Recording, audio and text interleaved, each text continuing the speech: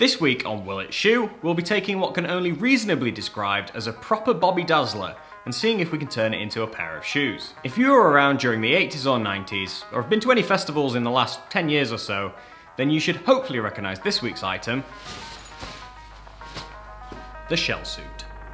The next evolutionary step on from the tracksuit, the shell suit was introduced in the late 80s and was popular with the hip hop and breakdancing scenes in the US and amongst street style fans in the UK. The bright colours and garish patterns were seen to offer something new and modern at the time. At the turn of the century, the shell suit's popularity plummeted, with the style being seen as outdated and essentially condemned to an easy choice for an 80s themed fancy dress party. It wasn't until the resurgence of pre-loved fashion that the item came back into vogue, with it now being a staple of vintage stores and a must-have essential for anyone who owns a pair of Dirty Club C's or Workout Pluses. This particular one is made from a disgustingly unsustainable polyamide nylon, which if you've watched any of our previous episodes, you might know is a material that is technically recyclable, but not really in a way that's positive for the environment. I'm now very gladly going to remove this and pass it off to the workshop so they can have a bash at turning it into shoes.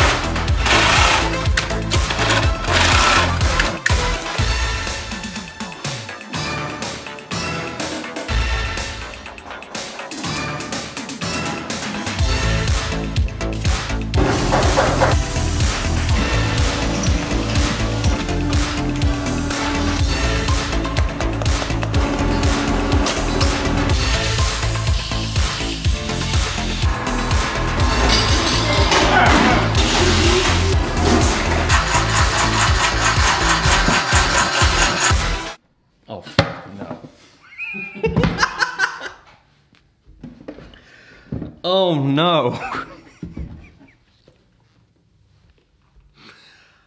I don't know what I expected from those, but I guess they're as bad as I thought, and nothing about the shoe quality, just...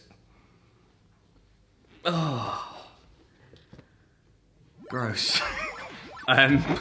What do you think? It might be a bit more your style, you know? Everyone has a different style. Do like the effort that's gone into the heel there. That gets a small nod of appreciation. You can kind of see that like the material hasn't really like stuck to the backing properly. Might be better on this side. There we go. So it looks a bit creased and stuff. Don't know if there's like a coating on it or whether it's just the nature of the synthetic materials, but a common theme from the workshop seems to be that like these synthetic materials are just so unpleasant to work with. They never really do what you want them to do. They don't feel nice. They don't look great to me. But I'm team natural fibers all the way.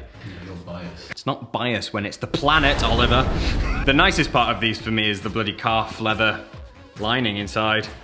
Honestly, like just put my nails on it. These might be one to pair up with the high vis at a rave. Who do you think's gonna win best dressed at the rave? Shell suit or high vis?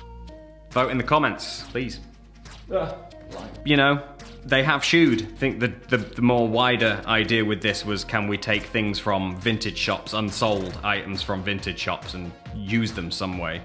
So let me know, would you be more likely to wear these than the shell suit that it was before it was shoed? Yeah, let us know in the comments what you think. Hit the subscribe button to see which material we end up using next, and please do check out the back catalogue. And until next time, see you then. Are we taking photos and that? We make like YouTube videos. That's what all of these are, because they're all just like old weird materials.